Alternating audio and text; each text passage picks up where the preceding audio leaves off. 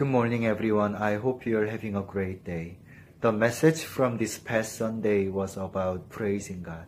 And as I was meditating the Word of God this morning, I have another passage that I want to share with you about praise.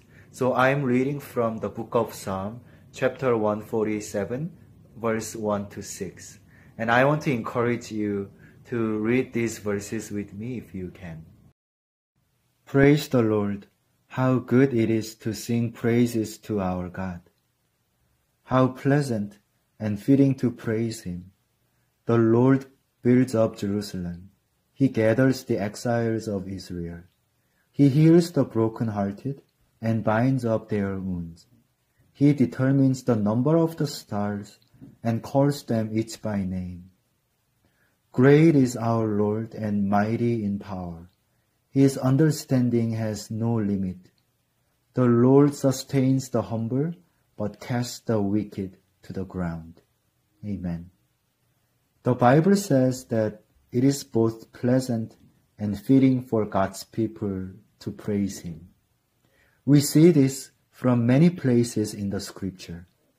In the Old Testament, Miriam, the sister of Moses, led others to praise the Lord when He delivered them from the slavery in Egypt. She was a great praise leader. Also, just as God once gathered the exiled Israelites into their homeland, He called us out from the kingdom of Satan and brought us into the kingdom of His Son. He delivered us from the darkest and hopeless places. And there is a great joy in it, which actually makes us want to praise Him. He is the Lord of our salvation. He is great and mighty.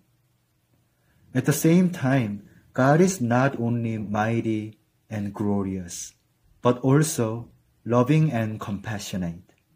As verse 4 says, He determines the number of the stars and He knows each of them. In the same way, He knows us. Sometimes we would find ourselves being mistreated by others, by some situations, which could completely ruin our day. However, God is there for us, and He understands and knows exactly how we feel.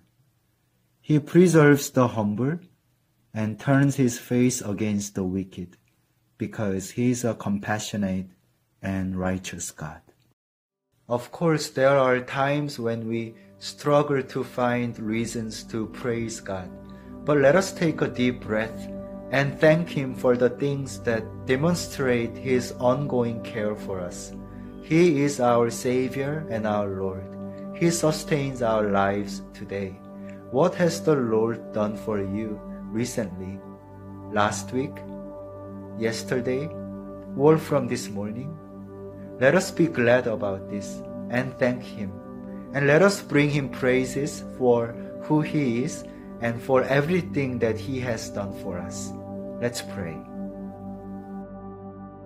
Heavenly Father, we are so glad and thankful to know that You are our God. Although we are sinners, You have accepted us into Your kingdom as Your children. We thank You for Your compassion and Your grace and Your great love. Lord, we praise You because You deserve our praise.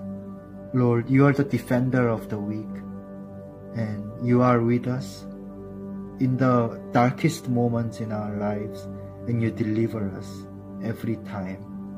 So Lord, we thank You, and help us to have a heart of thankfulness and the joy of salvation in Jesus. Lord, we praise You and we worship You. In Jesus' name we pray. Amen.